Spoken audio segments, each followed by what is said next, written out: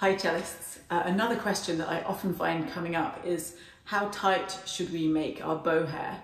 Well, it's a good question. If you have a look at the bow, it's naturally got this slightly concave shape versus arched or straight shape. And that concave shape is really important to maintain.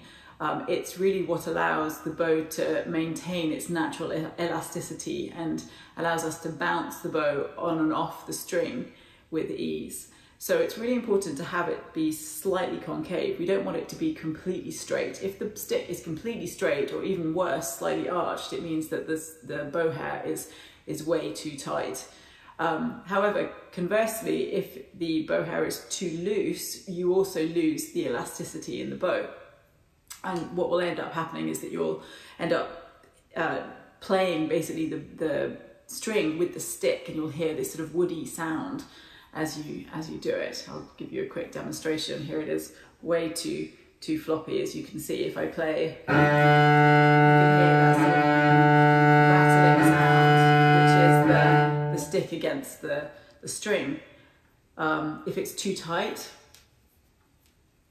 you're going to get an okay sound, but you're not going to have the ability to really have a good bounce.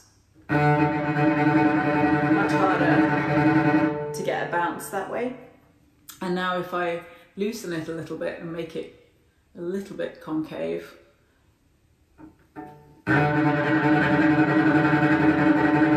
it's much easier for me to bounce the bow and just feel the elasticity of the bow.